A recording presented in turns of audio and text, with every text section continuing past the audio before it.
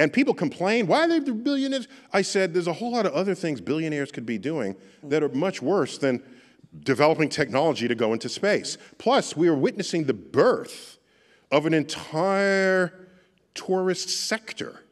Think about it. Which you think is going to be commonplace. Yeah, I think it can be common.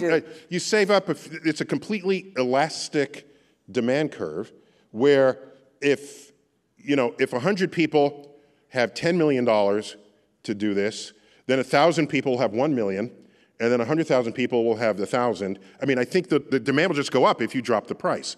So I would give up several vacations worth of money to take that trip once in 2 years, for sure. You would? Oh, yeah. However. You would? Well, yeah, why not? Why wouldn't you? I'm scared. Of what? Blowing up. I'm serious. Okay, so people said, would I go up? And I said, only after Elon Musk sends his mother and brings her back safely. But they've pretty much done that. But they've done that. Yeah, they've pretty much done that. So what you want, is to have enough trips so that you can then trust the technology. You freely walk in and out of airplanes. Yes. When there's a day they were crashing multiple times a year. I know. Okay? So we don't know anything about the pilot who's flying. I don't care. I don't want to know. I just want to know they can fly the damn plane. Yeah. I don't need to know his name. I don't need to know anything. Well, I always get on and say, did you get a good night's sleep, sir, ma'am? Everything okay at home? Everything good?